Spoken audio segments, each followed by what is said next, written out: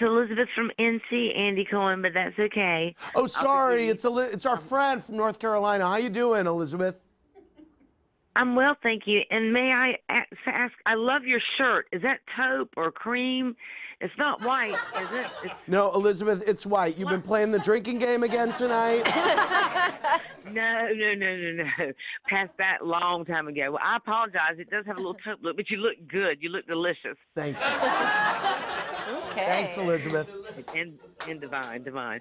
My question is for Ariana. Okay. I know that she was open with Tom Sandoval about her bisexual, whatever.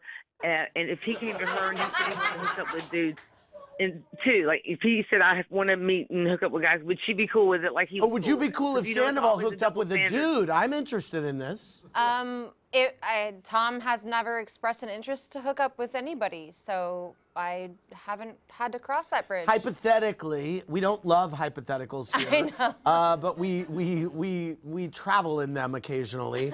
So what if he was like, you know what, Schwartz and I sucked each other off? How would you?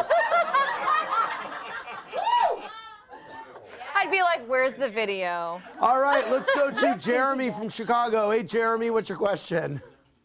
Oh my God, I'm literally about to plot right now. My question is for Lala. Okay.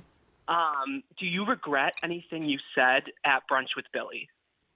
The only thing I regret is saying the boring comment. Other than that, I stand by the way I acted. So the most reacted, interesting thing James has ever done is had sex with you? The most successful.